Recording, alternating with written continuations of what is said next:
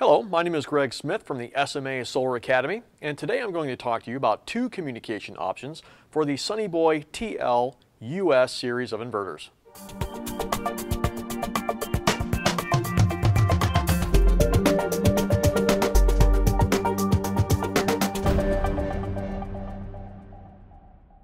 So the two methods use either a Webconnect module or the RS485 module. Now each module will send information to the Sunny portal. The only difference really is that the Webconnect module will connect directly to the customer's router, whereas the RS485 module will go from the module to the web box and then to the customer's router. Regardless of which module you use, we recommend that you install the module first before installing the SPS wiring. Everything you need for the installation of the communication device is in the shipping box. You'll get the module for the associated communication, the cable gland, and installation documentation for the module that you've selected. Now the installation for both is very similar. There's just a few subtle differences, and for the beginning of this demonstration we're going to start with the Webconnect module. Okay, so the first step is to remove the black cover on the inverter, which I've already done to save some time. The second thing you're going to do is unscrew the LCD display retention screw, and we'll just lift that up and lock it in place like that. Now we can see where the Webconnect module is going to go. And the first thing I'm going to do is kind of feed the ribbon cable around the top of the LCD display, just like this. Then we'll insert the hex screw into the retaining area. And then we'll take a 3mm hex driver,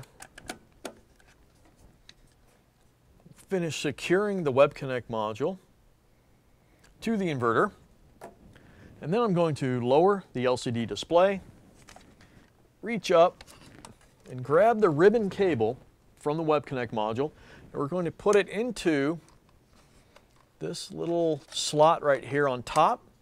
You gently push it in, and now it's secured in place.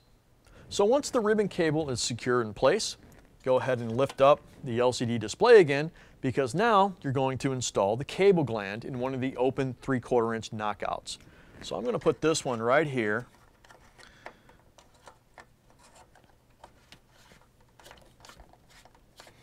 And once you get that nice and tight, the next thing you're going to do is feed your Ethernet cable through one of the open holes in the cable gland. Now I'm going to pull the Ethernet cable through the cable gland and connect it into an open RJ45 slot on the Webconnect module itself. They're labeled A and B. It doesn't matter for a single inverter where you're plugging it in, so I'm just going to plug it into A. The other end of the Ethernet cable will then connect directly to the customer's router. Now you can connect up to 4 inverters using the Webconnect module together, and they will show up as one plant on the Sunny portal. And all you have to do is connect another Ethernet cable here on port B to port A on inverter number 2, and then B to A, etc. Now you can connect more than 4 inverters if you want, but groups of 4 will show up on the Sunny portal page.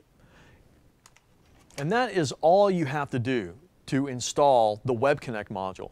Now the cool thing is that the RS485 module has the exact same installation procedure. The only difference is that the terminals are different. And for the RS485 module, you will directly connect this module to a web box using communication wire like this. Now this just happens to be Cat 5. I've taken 3 of the wires and connected them to the 2, 5, and 7 terminal here.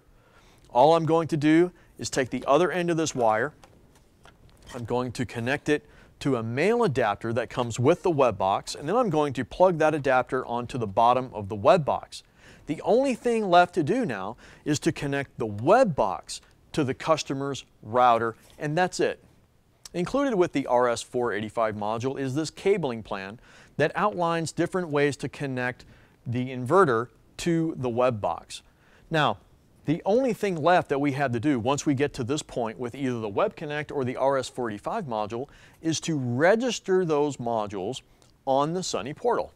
To register the Webconnect module, just go to sunnyportal.com and click on the Plant Setup Assistant icon on the lower right-hand side of the screen. Enter in the PIC and RID numbers located on the Webconnect sticker on the front, and that's all you have to do. To register the RS485 module, refer to the WebBox installation guide since you're going to have to manually interface with the WebBox to complete registration. And that's all there is to this installation process. If you'd like to learn more, you can go to our website at sma-america.com, click on the Solar Academy tab, and you can check out our future training events. My name is Greg Smith. Thanks for watching.